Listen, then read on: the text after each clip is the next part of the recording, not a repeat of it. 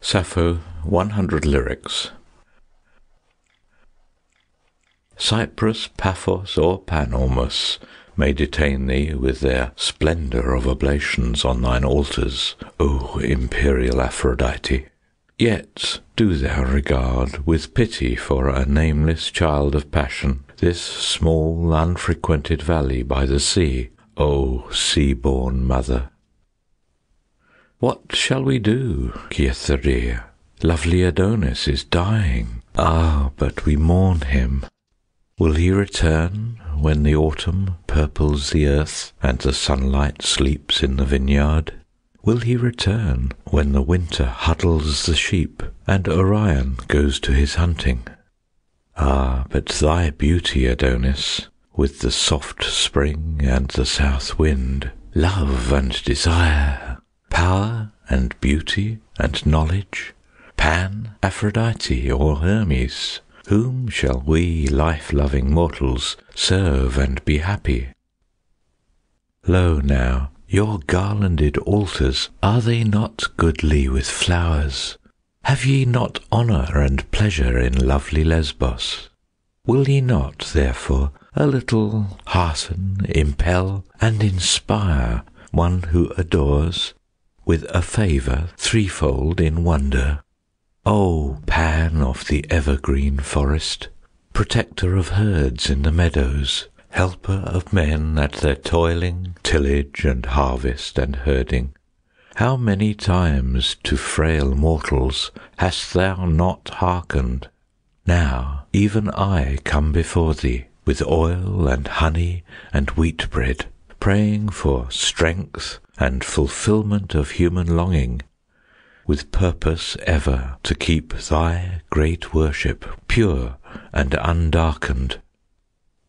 O Hermes, master of knowledge, measure and number and rhythm, worker of wonders in metal, moulder of malleable music, so often the giver of secret learning to mortals, now even I, a fond woman, frail and of small understanding, yet with unslakable yearning, greatly desiring wisdom, come to the threshold of reason and the bright portals.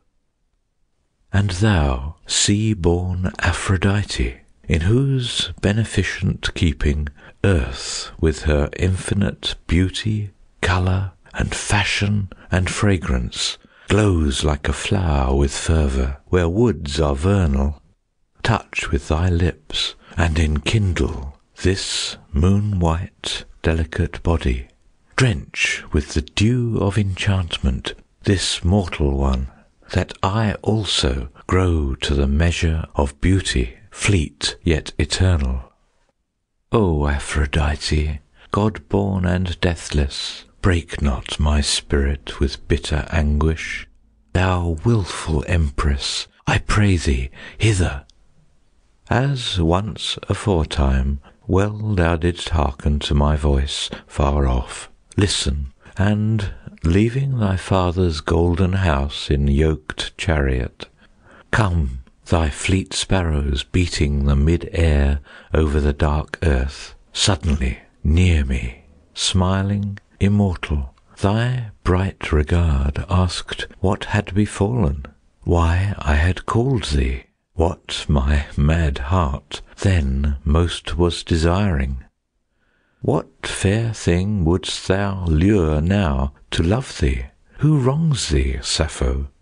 If now she flies thee, soon shall she follow. Scorning thy gifts now, soon be the giver, and a loath loved one soon be the lover.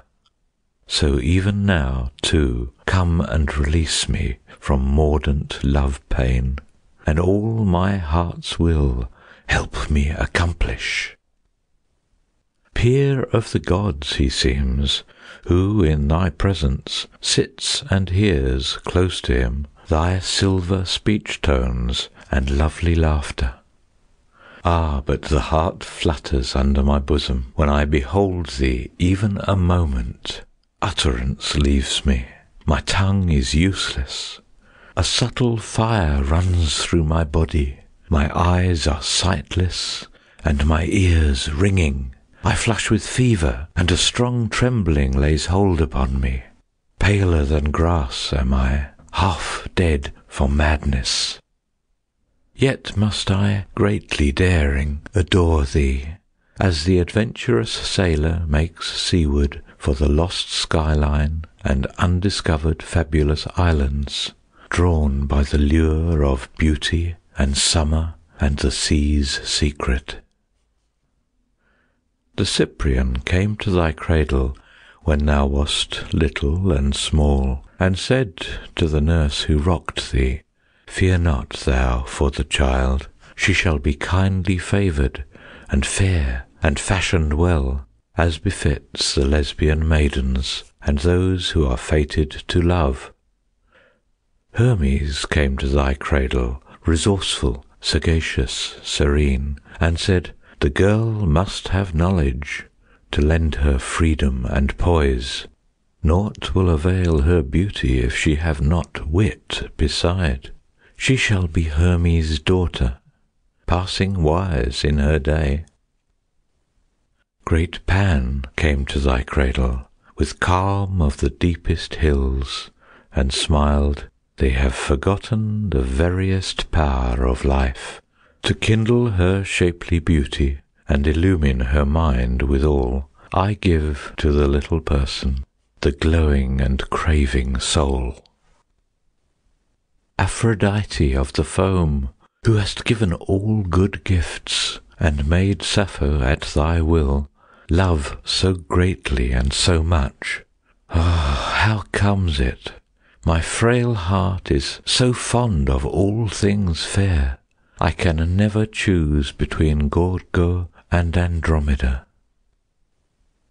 Nay, but always and forever, like the bending yellow grain or quick water in a channel, is the heart of man. Comes the unseen breath, in power like a great wind from the sea, and we bow before his coming, though we know not why. Let there be garlands, Dika, around thy lovely hair, and supple sprays of blossom twined by thy soft hands. Whoso is crowned with flowers has favour with the gods, who have no kindly eyes for the ungarlanded. When the Cretan maidens, dancing up the full moon round some fair new altar, trample the soft blossoms of fine grass, there is mirth among them. Aphrodite's children ask her benediction on their bridals in the summer night.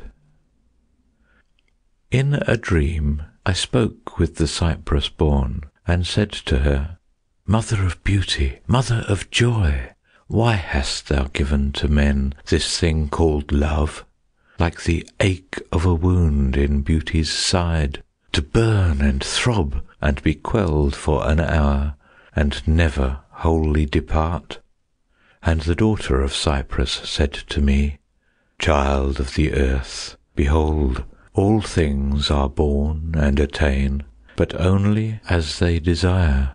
The sun that is strong, the gods that are wise, the loving heart, deeds and knowledge and beauty and joy, but before all else was desire. Sleep thou in the bosom of the tender comrade, while the living water whispers in the well-run, and the oleanders glimmer in the moonlight. Soon, ah, soon, the shy birds will be at their fluting, and the morning planet rise above the garden, for there is a measure set to all things mortal. Hesperus, bringing together all that the morning star scattered, sheep to be folded in twilight, children for mothers to fondle, me too will bring to the dearest, tenderest breast in all Lesbos. In the grey olive grove a small brown bird had built her nest, and waited for the spring. But who could tell the happy thought that came to lodge beneath my scarlet tunic's fold? All day long now is the green earth renewed with the bright sea wind and the yellow blossoms. From the cool shade I hear the silver plash of the blown fountain at the garden's end. In the apple boughs the coolness murmurs, and the grey leaves flicker where sleep wanders.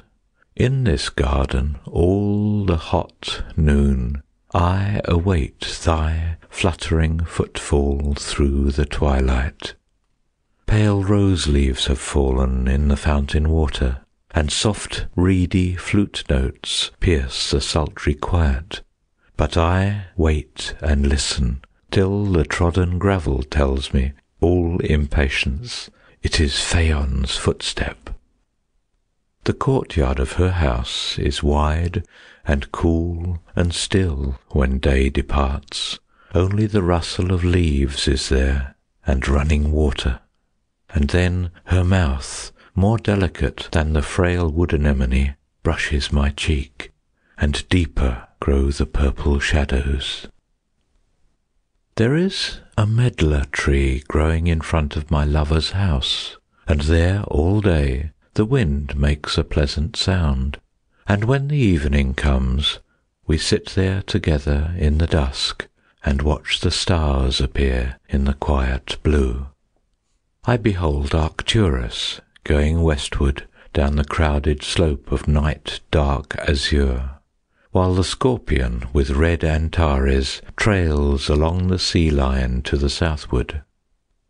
From the ilex grove there comes soft laughter, my companions at their glad love-making, while that curly-haired boy from Naxos, with his jade flute, marks the purple quiet.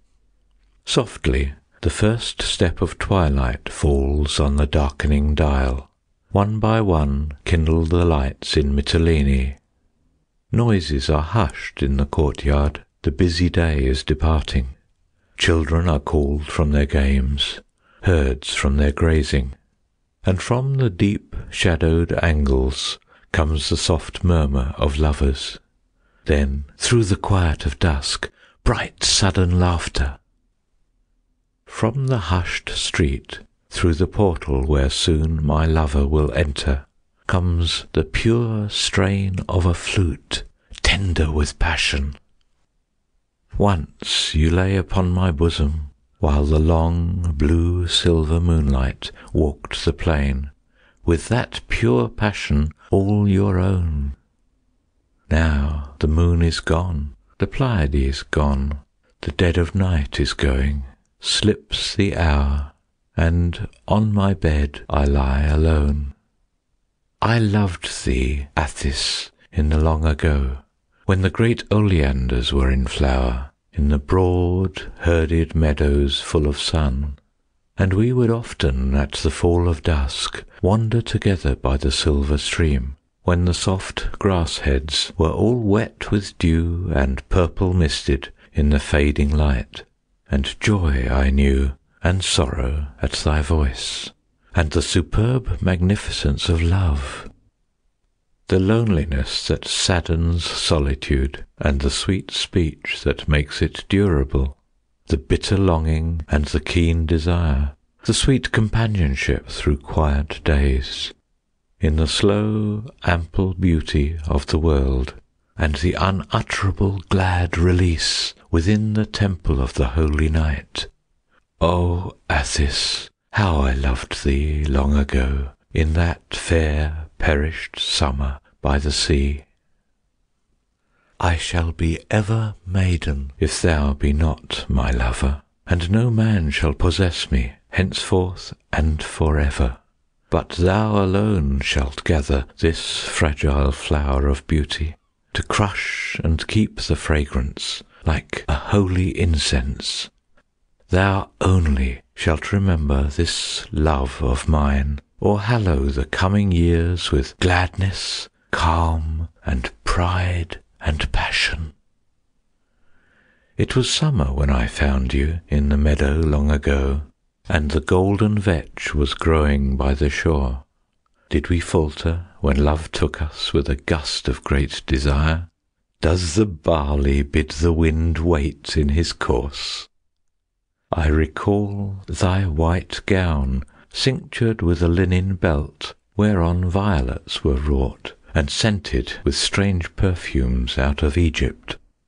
And I know thy foot was covered with fair Lydian broidered straps, and the petals from a rose tree fell within the marble basin.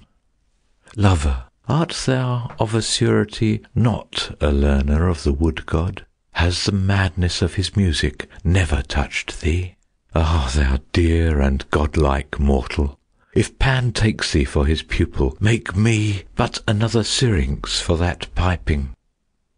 With your head thrown backward in my arms safe hollow, and your face all rosy with the mounting fervour, while the grave eyes greaten with the wise new wonder, swimming in a love mist like the haze of autumn, from that throat the throbbing nightingales, for pleading, wayward, soft, and welling, inarticulate love notes, come the words that bubble up through broken laughter, sweeter than spring water. Gods, I am so happy. Ah, what am I but a torrent, headstrong, impetuous, broken like the spent clamour of waters in the blue canyon? Ah, what art thou but a fern frond, wet with blown spray from the river, diffident, lovely, sequestered, frail on the rock ledge? Yet are we not, for one brief day, while the sun sleeps on the mountain, wild-hearted lover and loved one, safe in Pan's keeping? Love shakes my soul like a mountain wind falling upon the trees, when they are swayed and whitened and bowed as the great gusts will.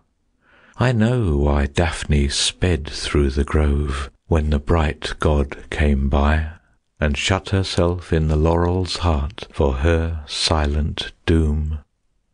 Love fills my heart like my lover's breath filling the hollow flute, till the magic wood awakes and cries with remembrance and joy. Ah, timid syrinx, do I not know thy tremor of sweet fear? For a beautiful and imperious player is the lord of life. Love, let the wind cry on the dark mountain, bending the ash trees and the tall hemlocks, with the great voice of thunderous legions. How I adore thee! Let the hoarse torrent in the blue canyon, murmuring mightily out of the grey mist of primal chaos, cease not proclaiming, how I adore thee! Let the long rhythm of crunching rollers, breaking and bellowing on the white seaboard, titan and tireless, tell, while the world stands, how I adore thee. Love, let the clear call of the tree cricket, frailest of creatures, green as the young grass, mark with his trilling resonant bell note, how I adore thee. Let the glad lark song over the meadow, that melting lyric of molten silver, be for a signal to listening mortals, how I adore thee. But more than all sounds, surer, serener, fuller with passion and exultation, let the hushed whisper in thine own heart say, how I adore thee. Heart of mine, if all the altars of the ages stood before me, not one pure enough nor sacred could I find to lay this white, white rose of love upon.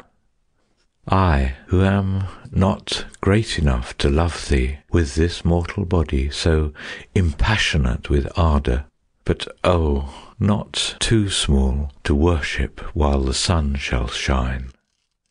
I would build a fragrant temple to thee in the dark green forest, of red cedar and fine sandal, and there love thee with sweet service all my whole life long. I would freshen it with flowers, and the piny hill wind through it should be sweetened with soft fervours of small prayers in gentle language thou wouldst smile to hear, and a tinkling eastern wind bell with its fluttering inscription from the rafters with bronze music should retard the quiet fleeting of uncounted hours. And my hero, while so human, should be even as the gods are, in that shrine of utter gladness, with the tranquil stars above it and the sea below. Never yet, love, in earth's lifetime, hath any cunningest minstrel told the 1/7 of wisdom, ravishment, ecstasy, transport, hid in the hue of the hyacinth's purple in springtime.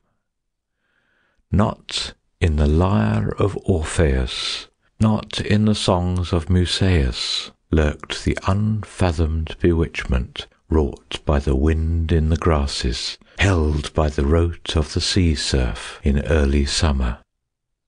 Only to exquisite lovers fashioned for beauty's fulfilment, mated as rhythm to reed stop whence the wild music is moulded, ever appears the full measure of the world's wonder.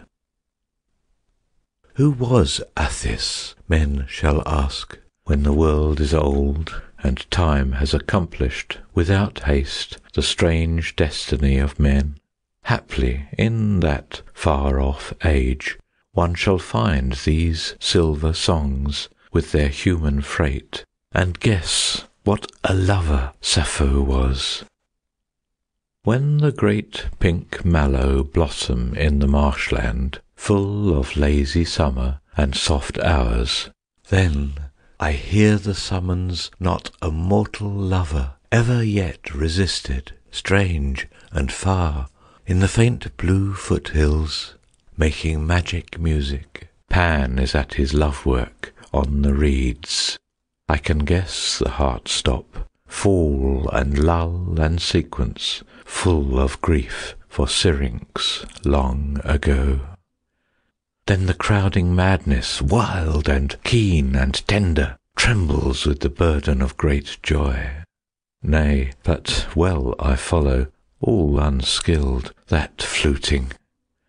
Never yet was reed nymph like to thee. When I pass thy door at night, I a benediction breathe. Ye who have the sleeping world in your care, guard the linen sweet and cool, where a lovely golden head, with its dreams of mortal bliss, slumbers now. Well I found you in the twilit garden, laid a lover's hand upon your shoulder, and we both were made aware of loving past the reach of reason to unravel, or the much desiring heart to follow. There we heard the breath among the grasses, and the gurgle of soft running water, well contented with the spacious starlight, the cool wind's touch, and the deep blue distance, till the dawn came in with golden sandals. Will not men remember us in the days to come hereafter? Thy warm-coloured loving beauty, and my love for thee, thou the hyacinth that grows by a quiet running river, I the watery reflection and the broken gleam. I grow weary of the foreign cities, the sea travel, and the stranger peoples. Even the clear voice of hardy fortune dares me not as once on brave adventure. For the heart of man must seek and wander, ask and question, and discover knowledge. Yet above all goodly things is wisdom, and love greater than all understanding. So a mariner I long for landfall, when a darker purple on the sea rim, o'er the prow uplifted, shall be Lesbos, and the gleaming towers of Mytilene. Ah, what detains thee, Phaon, so long from Mytilene? where now thy restless lover wearies for thy coming. A fever burns me, Phaon. My knees quake on the threshold, and all my strength is loosened, slack with disappointment. But thou wilt come, my Phaon, back from the sea like morning, to quench in golden gladness the ache of parted lovers. Phaon, O my lover, what should so detain thee, now the wind comes walking through the leafy twilight? All the plum leaves quiver with the coolth and darkness, after their long patience in consuming ardour, and the moving grasses have relief. The dew drench comes to quell the parching ache of noon they suffered.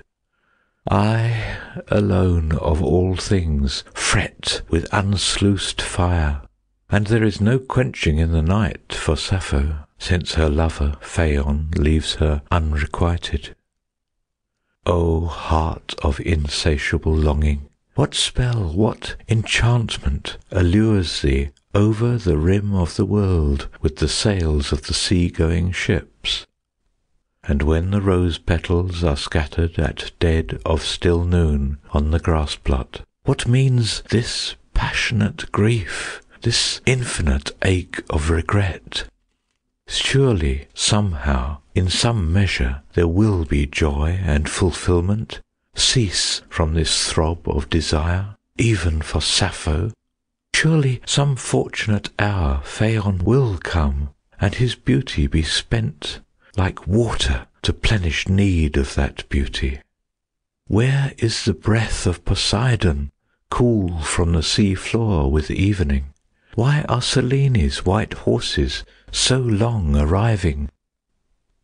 Oh, but my delicate lover, is she not fair as the moonlight? Is she not supple and strong for hurried passion? Has not the god of the green world, in his large tolerant wisdom, filled with the ardours of earth her 20 summers? Well did he make her for loving, well did he mould her for beauty, gave her the wish that is brave with understanding. O Pan, avert from this maiden sorrow, misfortune, bereavement, harm, and unhappy regret. Praise one fond mortal. Softer than the hill fog to the forest are the loving hands of my dear lover, when she sleeps beside me in the starlight, and her beauty drenches me with rest. As the quiet mist enfolds the beech trees, even as she dreams, her arms enfold me, half awaking with 100 kisses on the scarlet lily of her mouth. I seek and desire, even as the wind that travels the plain and stirs in the bloom of the apple tree. I wander through life with the searching mind that is never at rest, till I reach the shade of my lover's door. Like torn sea kelp in the drift of the great tides of the sea, carried past the harbour mouth to the deep beyond return, I am buoyed and borne away on the loveliness of earth, little caring, save for thee, past the portals of the night. Fine woven purple linen I bring thee from Phocea, that beauty upon beauty, a precious gift, may cover the lap where I have lain. And a gold comb and girdle and trinkets of white silver and gems are in my sea chest, lest, poor and empty-handed, thy lover should return. And I have brought from Tyre a pan-flute stained vermilion, wherein the gods have hidden love and desire and longing, which I shall loose for thee. When I am home from travel, my eager foot will stay not until I reach the threshold where I went forth from thee. And there, as darkness gathers in the rose-scented garden, the god who prospers music shall give me skill to play, and thou shalt hear, all startled, a flute blown in the twilight with the soft pleading magic the greenwood herd of old. Then, lamp in hand, thy beauty in the rose marble entry, and unreluctant Hermes shall give me words to say. When I behold the Pharos shine and lay a path along the sea, how gladly I shall feel the spray standing upon the swinging prow, and question of my pilot old, how many watery leagues to sail ere we shall round the harbour reef and anchor off the wharves of home. Is the day long, O Lesbian maiden, and the night endless in thy lone chamber in Mytilene? All the bright day until welcome evening, when the stars kindle over the harbour, what tasks employ thee? Passing the fountain at golden sundown, one of the home-going traffickers, hast thou thought of thy lover? Nay, but how far, too brief will the night be, when I, returning to the dear portal, hear my own heart beat. Lo, on the distance, a dark blue ravine, a fold in the mountainous forests of fir, cleft from the skyline sheer down to the shore. Above are the clouds and the white pealing gulls. At its foot is the rough broken foam of the sea, with ever anon the long deep muffled roar, a sigh from the fitful great heart of the world. Then inland, just where the small meadow begins, well bulwarked with boulders that jut in the tide, lies, safe beyond storm beat, the harbour in sun. See where the black fishing boats, each at its buoy, ride up on the swell with their dare-danger prows, to sight over the sea-rim what venture may come. And look where the narrow white streets of the town leap up from the blue water's edge to the wood, scant room for man's range between mountain and sea, and the market where woodsmen from over the hill may traffic, and sailors from far foreign ports with treasure brought in from the ends of the earth. And see the third house on the left, with that gleam of red burnished copper, the hinge of the door, whereat I shall enter, expected so oft. Let love be your sea-star, to voyage no more. Art thou the topmost apple the gatherers could not reach, reddening on the bough? Shall not I take thee? Art thou a hyacinth blossom the shepherds upon the hills have trodden into the ground? Shall not I lift thee? Free is the young god Eros, paying no tribute to power, seeing no evil in beauty, full of compassion. Once having found the beloved, however sorry or woeful, however scornful of loving, little it matters.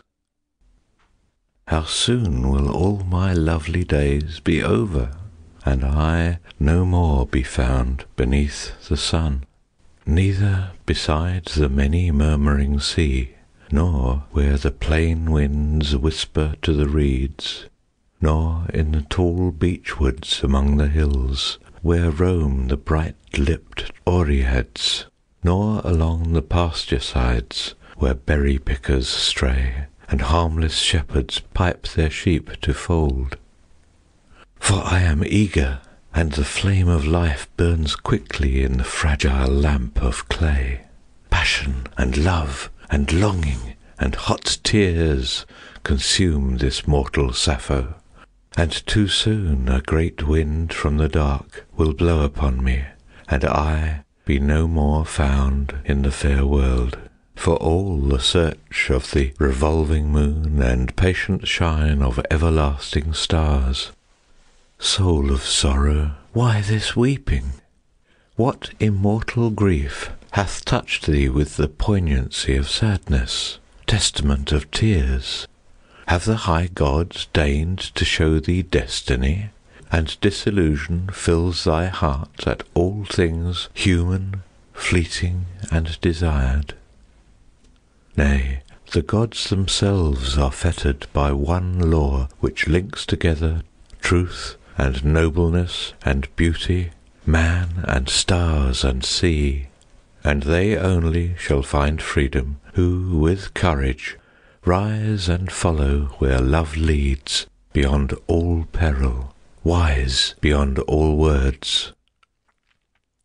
It never can be mine to sit in the door in the sun and watch the world go by, a pageant and a dream.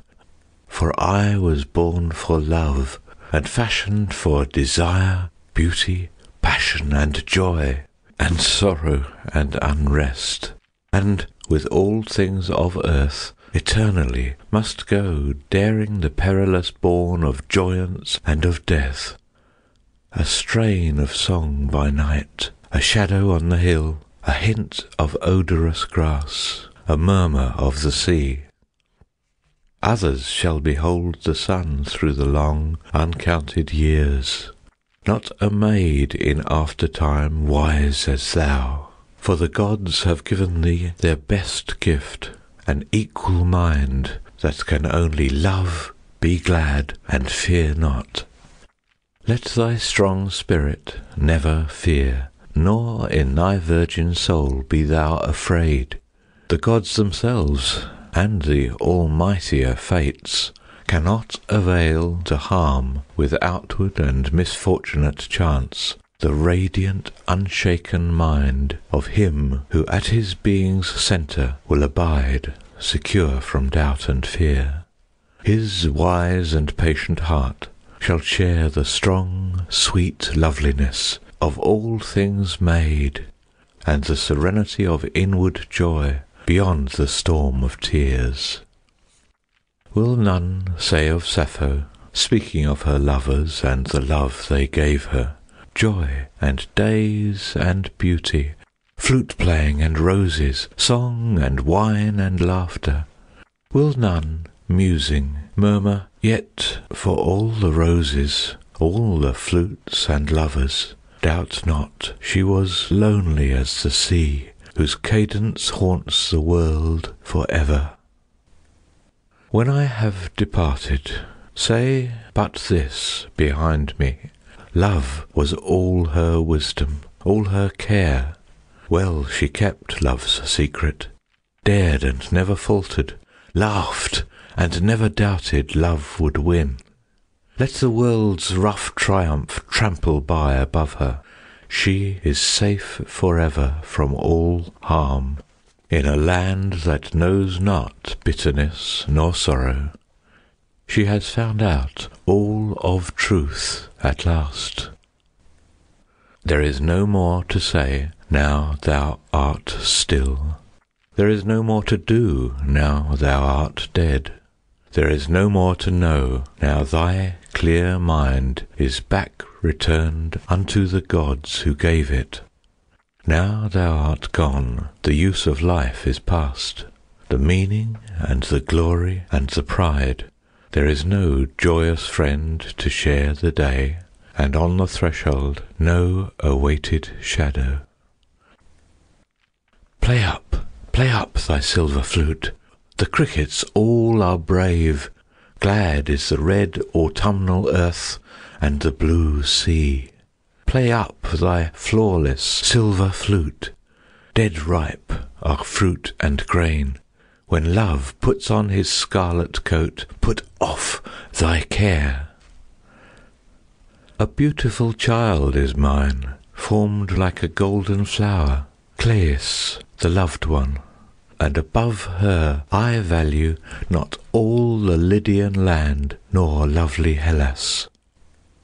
Ah, but now henceforth only one meaning has life for me. Only one purport, measure, and beauty has the bright world. What mean the woodwinds, colour and morning, bird, stream, and hill, and the brave city with its enchantment? Thee, only thee. Softly the wind moves through the radiant morning, and the warm sunlight sinks into the valley, filling the green earth with a quiet joyance, strength, and fulfilment. Even so, gentle, strong, and wise, and happy, through the soul and substance of my being comes the breath of thy great love to me ward, O thou dear mortal. What the west wind whispers at the end of summer, when the barley harvest ripens to the sickle, who can tell? What means the fine music of the dry cicada through the long noon hours of the autumn stillness, who can say? How the grape ungathered, with its bloom of blueness, gratens on the trellis of the brick-walled garden, who can know? Yet I too am greatened, keep the note of gladness, travel by the wind's road through this autumn leisure, by thy love. Indoors the fire is kindled, beechwood is piled on the hearthstone, cold are the chattering oak leaves, and the ponds frost-bitten, softer than rainfall at twilight, bringing the fields benediction, and the hills quiet and greyness, are my long thoughts of thee. How should thy friend fear the seasons? They only perish of winter, whom love, audacious and tender, never hath visited. You ask how love can keep the mortal soul strong to the pitch of joy throughout the years. Ask how your brave cicada on the bough keeps the long, sweet insistence of his cry. Ask how the Pleiades steer across the night in their serene, unswerving, mighty course. Ask how the woodflowers waken to the sun, unsummoned save by some mysterious word. Ask how the wandering swallows find your eaves upon the rain-wind with returning spring. Ask who commands the ever-punctual tide to keep the pendulous rhythm of the sea, and you shall know what leads the heart of man to the far haven of his hopes and fears. Like a tall forest were their spears, their banners like a silken sea, when the great host in splendour passed across the crimson sinking sun. And then the bray of brazen horns arose above their clanking march, as the long waving column filed into the odorous purple dusk. O lover, in this radiant world, whence is the race of mortal men so frail, so mighty, and so fond, that fleets into the vast unknown? My lover smiled. O friend, ask not the journey's end, nor whence we are. That whistling boy who minds his goats so idly in the grey ravine, the brown-backed rower drenched with spray, the lemon seller in the street, and the young girl who keeps her first wild love-tryst at the rising moon, lo, these are wiser than the wise, and not for all our questioning shall we discover more than joy, nor find a better thing than love. Let pass the banners and the spears, the hate, the battle, and the greed, for greater than all gifts is peace, and strength is in the tranquil mind. Ye who have the stable world in the keeping of your hands, flocks and men, the lasting hills, and the ever-wheeling stars, ye who freight with wondrous things the wide-wandering heart of man, and the galleon of the moon on those silent seas of foam, oh, if ever ye shall grant time and place and room enough to this fond and fragile heart, stifled with the throb of love, on that day one grave-eyed fate, pausing in her toil, shall say, lo, one mortal has achieved immortality of love. I heard the gods reply, trust not the future with its perilous chance. The fortunate hour is on the dial now. Today be wise and great, and put off hesitation, and go forth with cheerful courage for the diurnal need. Stout be the heart, nor slow the foot to follow the impetuous will, nor the hand slack upon the loom of deeds. Then may the Fates look up and smile a little in their tolerant way, being full of infinite regard for men. The sun on the tide, the peach on the bough, the blue smoke over the hill, and the shadows trailing the valley side make up the autumn day.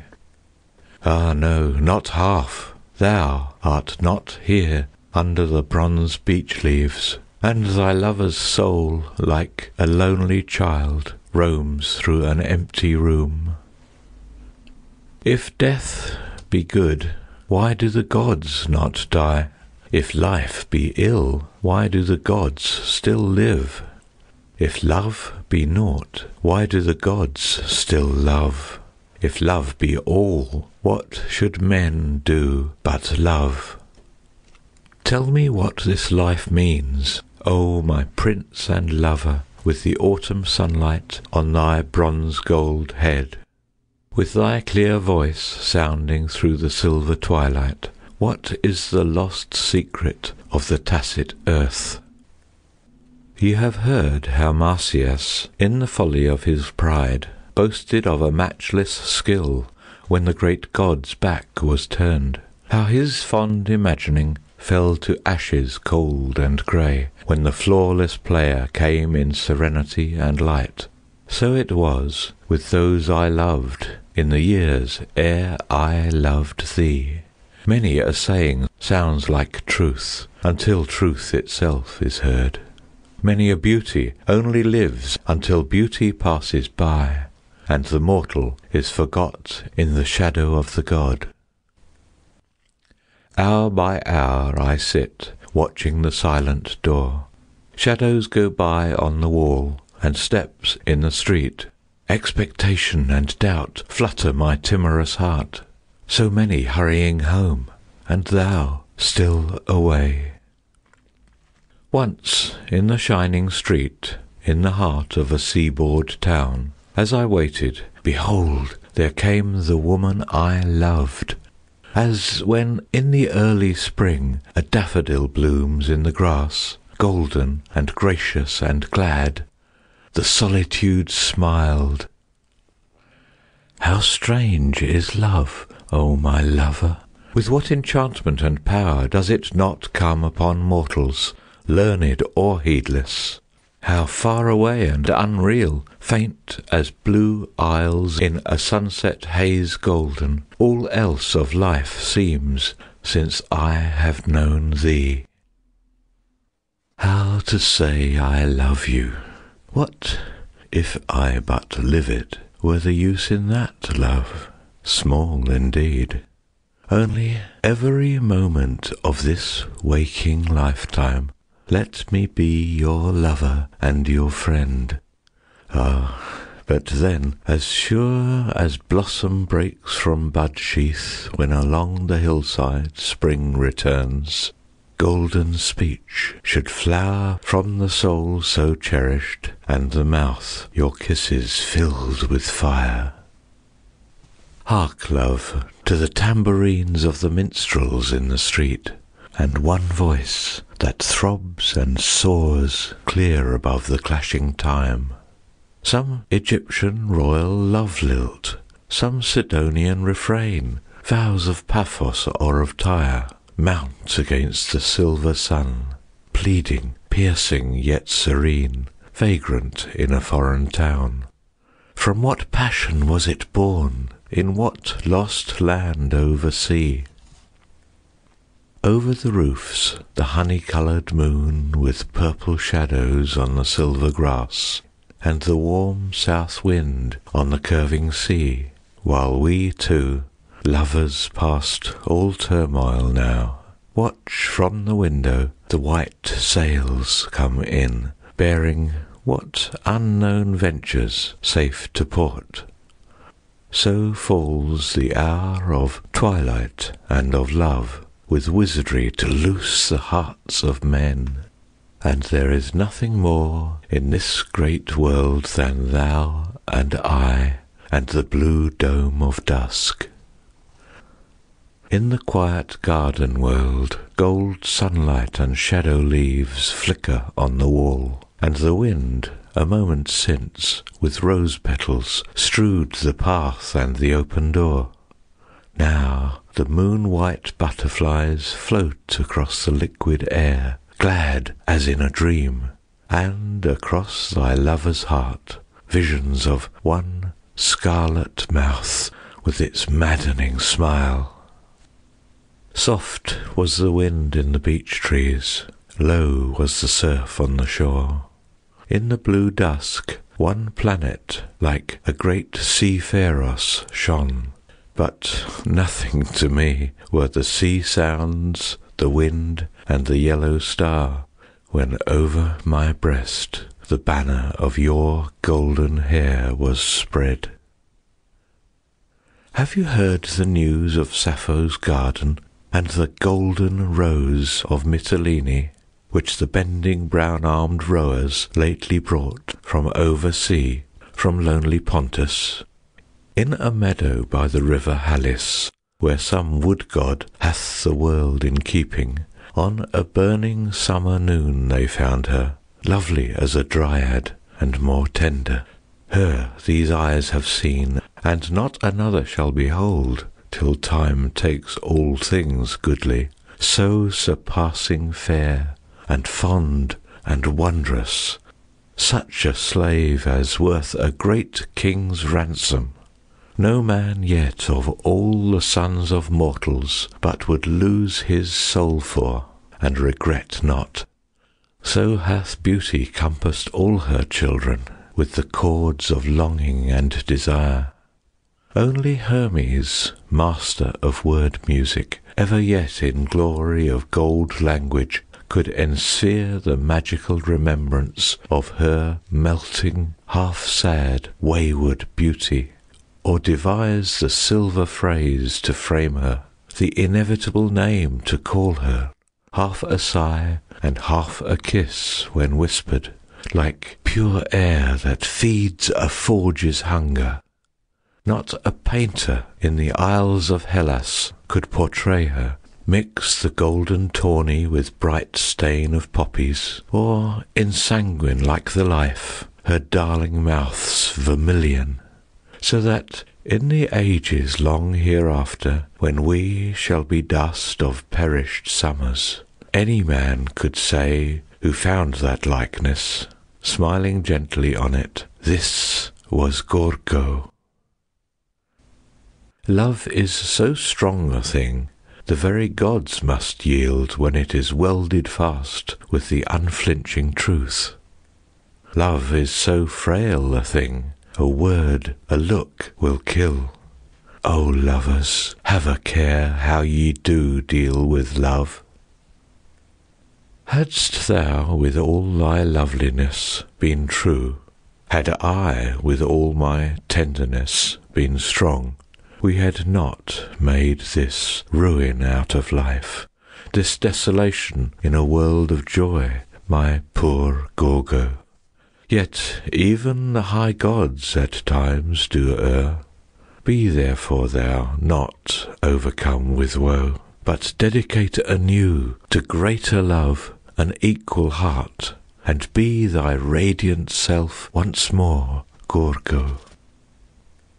As on a morn a traveller might emerge from the deep green seclusion of the hills by a cool road through forest and through fern, little frequented, winding, followed long with joyous expectation and daydreams, and on a sudden, turning a great rock covered with frondage, dark with dripping water, beholds the seaboard full of surf and sound, with all the space and glory of the world above the burnished silver of the sea.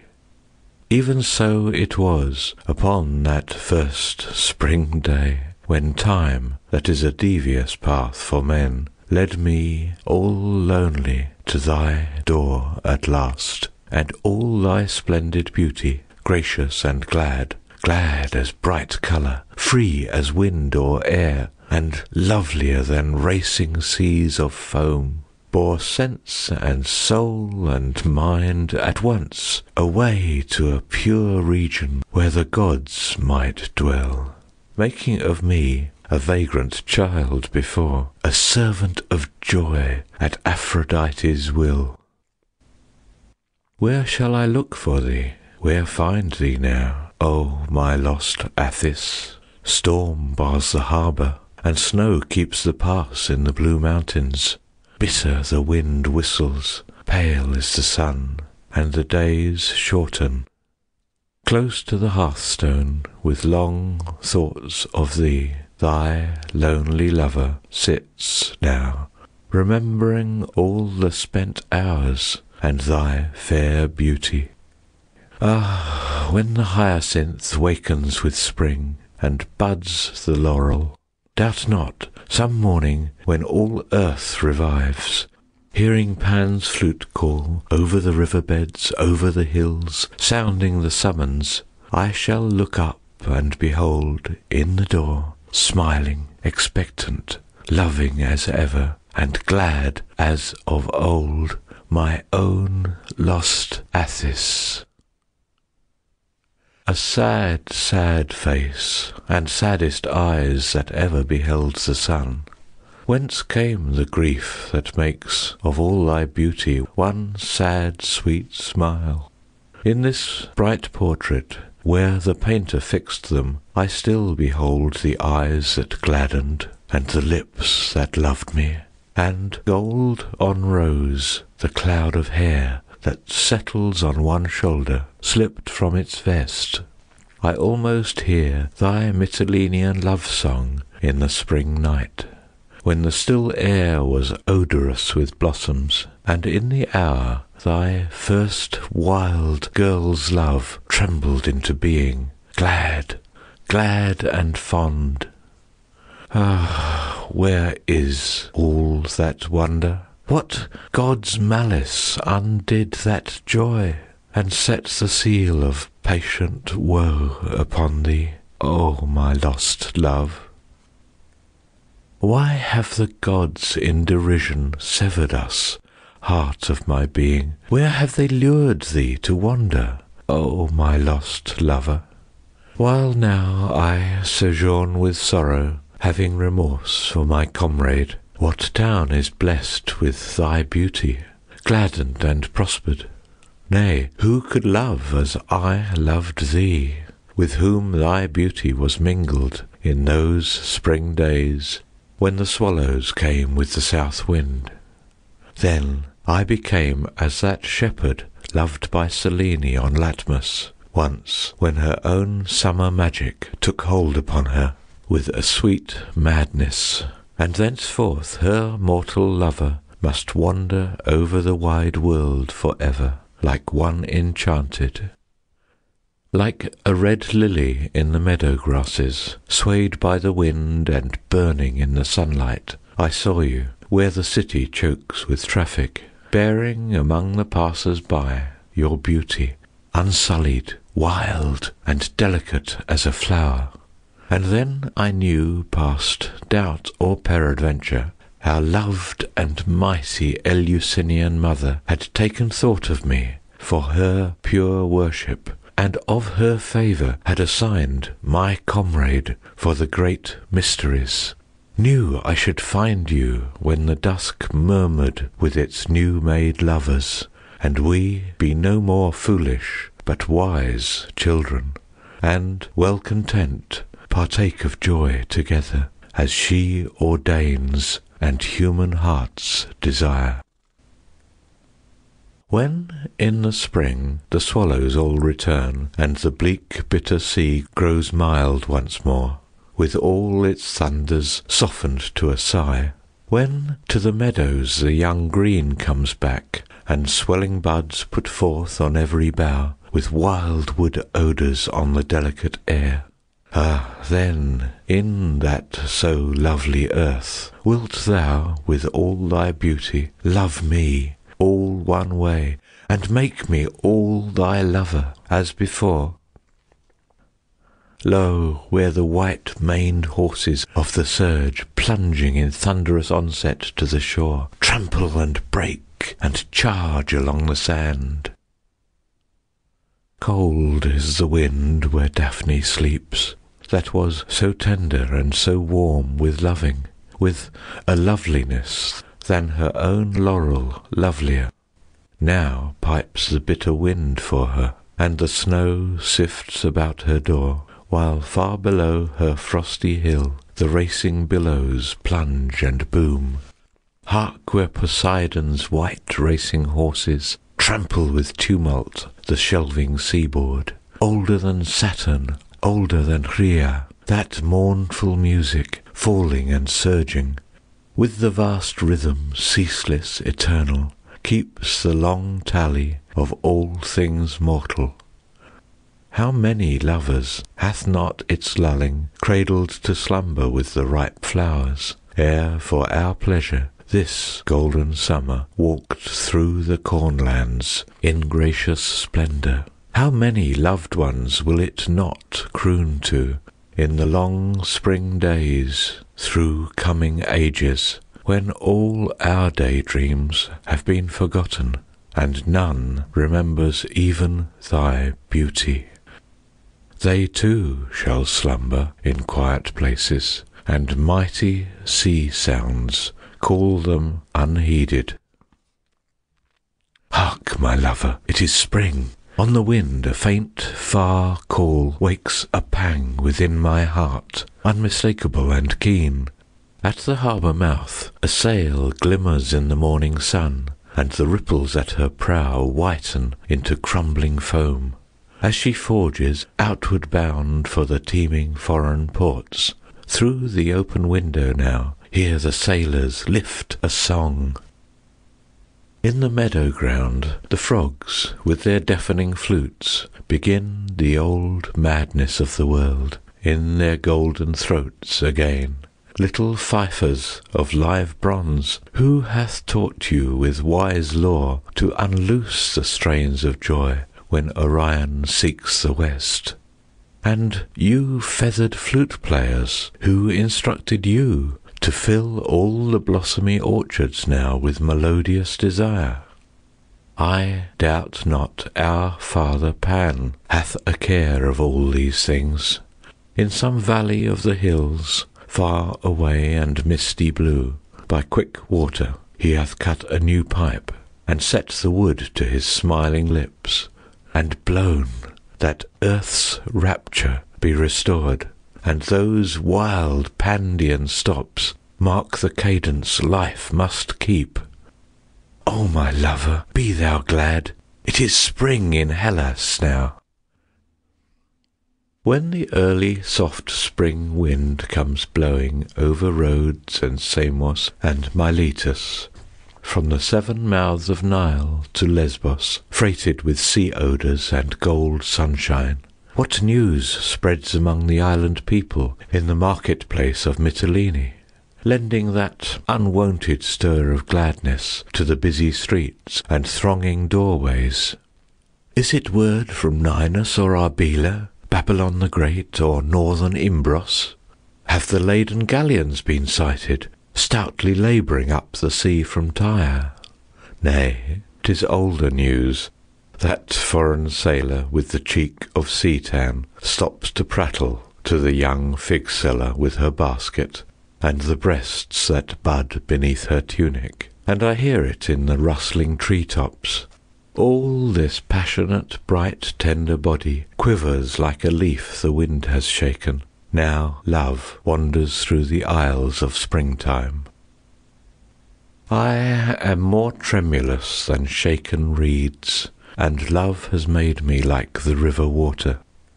Thy voice is as the hill wind over me, and all my changing heart gives heed, my lover. Before thy least lost murmur I must sigh, or gladden with thee as the sun-path glitters. Over the wheat field, over the hill crest, swoops and is gone the beat of a wild wing, brushing the pine tops, bending the poppies, hurrying northward with golden summer. What premonition, O purple swallow, told thee the happy hour of migration? Hark! On the threshold, hush, flurried heart in me, was there a footfall? Did no one enter? Soon will a shepherd in rugged Dacia, folding his gentle ewes in the twilight, lifting a level gaze from the sheepfold, say to his fellows, Lo, it is springtime. This very hour in Mytilene will not a young girl say to her lover, lifting her moon-white arms to enlace him, ere the glad sigh comes, Lo, it is love-time. Once more the rain on the mountain, once more the wind in the valley, with the soft odours of springtime and the long breath of remembrance, O Lityerses! Warm is the sun in the city.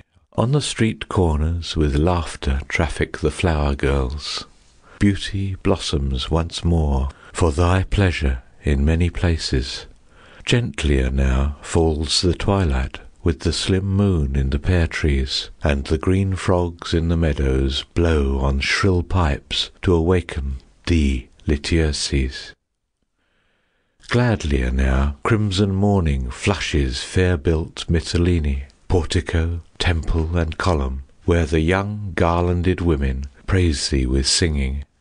Ah, but what burden of sorrow tinges their slow, stately chorus, though spring revisits the glad earth? Wilt thou not wake to their summons, O Lityerses?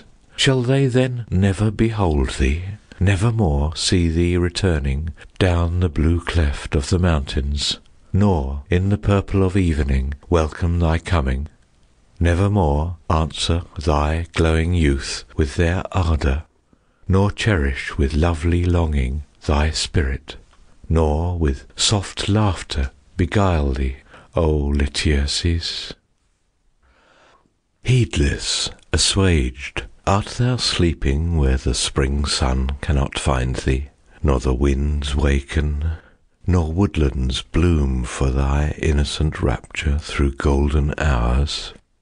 Hast thou no passion nor pity for thy deserted companions? Never again will thy beauty quell their desire, nor rekindle, O Lityerses? Nay, but in vain their clear voices call thee. Thy sensitive beauty is become part of the fleeting loveliness merged in the pathos of all things mortal, in the faint fragrance of flowers. On the sweet draught of the sea wind linger strange hints now that loosen tears for thy gay, gentle spirit, O Lityerses. Epilogue. Now the 100 songs are made, and the pause comes. Loving heart, there must be an end to summer, and the flute be laid aside. On a day the frost will come, walking through the autumn world, hushing all the brave endeavour of the crickets in the grass. On a day, oh, far from now, earth will hear this voice no more, for it shall be with thy lover as with Linus long ago.